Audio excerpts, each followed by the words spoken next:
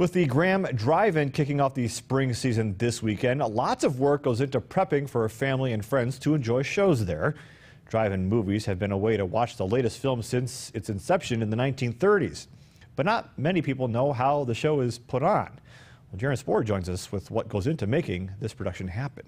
A lot goes into making it happen, from picking the movie to buying enough snacks, but it's all to put on a show for families and friends.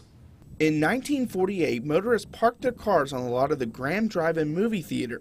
Ever since then, Texomans have had a place to enjoy movies from the comfort of their car. Pam Scott and Dave Scott now own the Graham Drive-In theater, and Pam says there's a lot that goes into making these things operational. It starts at the beginning of the week where you book the film, you do all your signage, your marketing, and then as it gets closer to time, then you start doing all of your stocking and prepping, and then you open the doors to your customers and serve them and show a great film on screen. Back in 2018, after 13 years of running the drive-in theater, they decided to put the store up for sale. We decided that we'd been in the business a long time and we just needed to interject some new blood and new energy, new ideas into the business and give us more time to concentrate on our other businesses. Scott says she's going to miss running the drive-in, but they'll be back on a regular basis. There's always some great memories that you have of anything that you leave behind, but fortunately it's just right down the road from us, and we hope to be